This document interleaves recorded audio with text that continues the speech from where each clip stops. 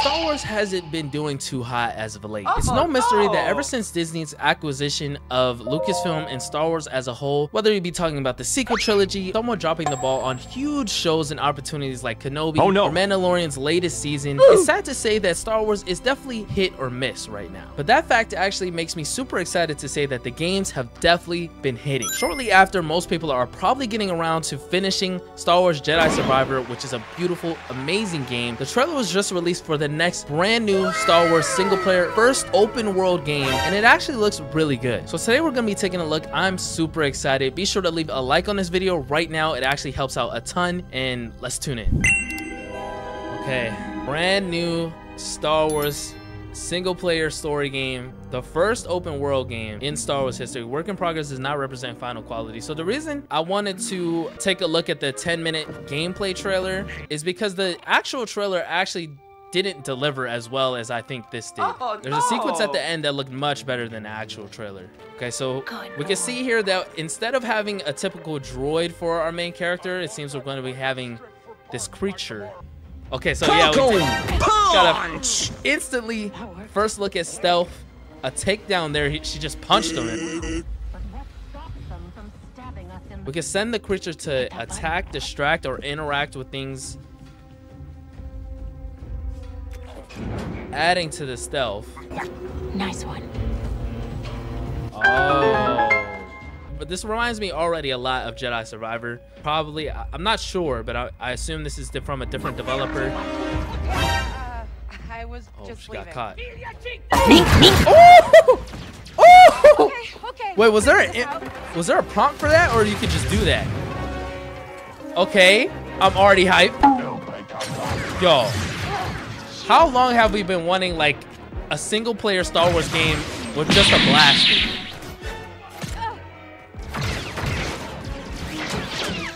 Oh, okay, you could change modes for the blaster too. Oh, obviously playing games like Star Wars Battlefront, even Jedi Outcast, like blasters have been a huge part of Star Wars gameplay and combat for a very long time, and there's a lot of potential there because a blaster is not a gun. There's a lot of key differences between like a Call of Duty type gun and a blaster from Star Wars that makes it really interesting and fun and different. And this looks really good. Okay, you can tell that the person that's playing isn't trying to show too much here. This world already looks huge. I think that went pretty well, right?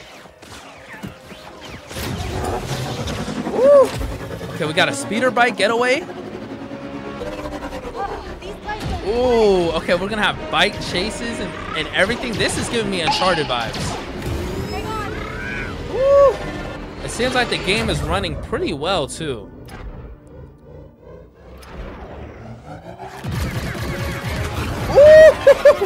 Yo! So we got slow motions, kind of like Red Dead Redemption. Obviously, this character shouldn't be force sensitive at all. This is going to be just a really good shooter. Reminiscent of Han Solo. I'm sure there's a lot of people that have been waiting for something like this for a really long time. There's Jonta's Hope. We made it, Nix. Okay. Traversing the world with the speeder bike definitely seems like a lot of fun. I wonder how open this world is going to be. Is it like a Zelda? You see it, you can go to it, or is it more so just a lot of open areas? Game looks really good. Really high quality. I'd be surprised to see a lot of different venues look as high quality as this one that we're looking at here. ND5 droid. Okay. Oh, he's on our side. Okay. No, but you're droid. What? Okay, we got one of Boz's species right there. I wonder like what type of enemies we're gonna be facing. Round 2 and I still Like, are we gonna have bounty hunters like in Jedi Survivor? Is that gonna be more so of our boss fights? Obviously, she's not taking on any Jedi. She's fresh, but she's good. Who's this? Someone from the Empire here. I don't know how I feel about her character design. Job was more complicated than you said. Hopefully we can change that hairstyle because it's not really rocking with me. Hey, you going twice? The official trailer that was released was completely CGI. And I didn't really like the way it was animated. It kind of made everyone and everything look a little weird to me.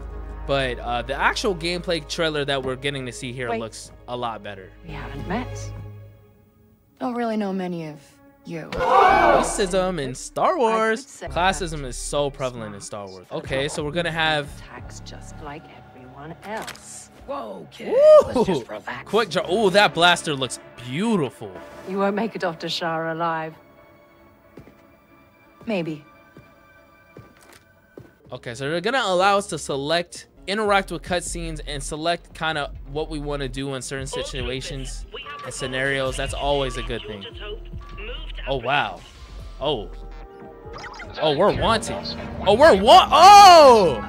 Oh, that's fine. I told you not to trust her. We're heading at it. Bro, this game looks really good.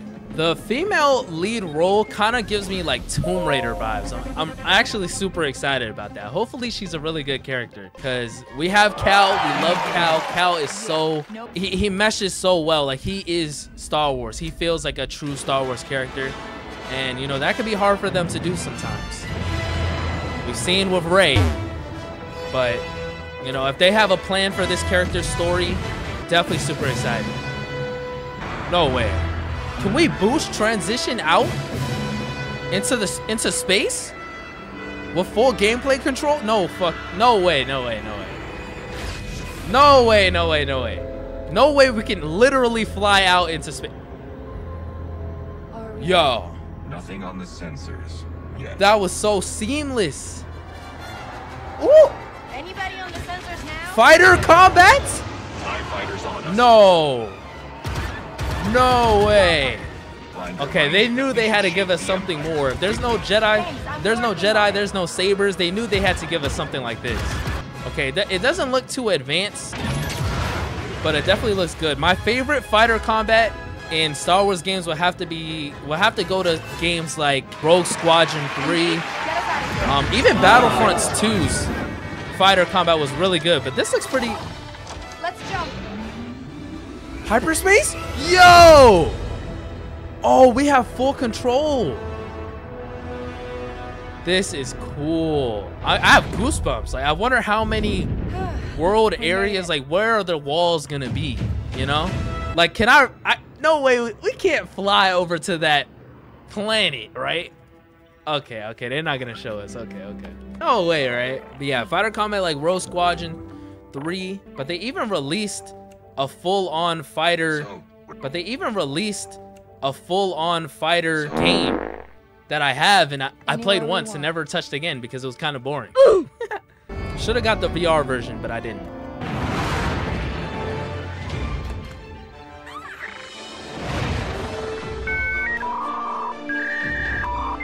Oh wow, yes. Okay, this is the sequence I was talking about. Quick draw scenarios. I'm sure we're gonna get like an old Western scene. Yo, AT-ST fights? How? Is this? That area looks similar.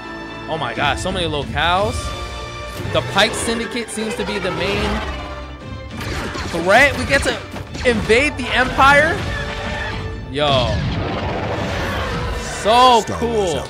The theme in the background coming 2024. I'm so pumped. Finally. Yeah, that's gonna be pretty much all I'm really gonna talk about with this game. I don't really want to do a deep dive into every little detail. I wasn't really going to even make this video, but I thought, you know, since it's hot, it's fresh, and it looks good, I would talk a little bit about it. But yeah, definitely leave me a comment down below letting me know what you guys think of this game. First ever open world Star Wars game. First ever open world single player story game. Action shooter blaster game. Kind of like Jedi Outcast, but even that had sabers. I assume there'd be no sabers in this game. Like, what do you guys think is going to come from this game? It looks really high quality. It looks like they put the time and the work in for it to run well, look well, play well. That's all that matters. Yeah, leave a like on this video if you guys enjoyed. That actually helps out the videos a lot. Comment and subscribe to the channel if you're new. That's gonna be it for me.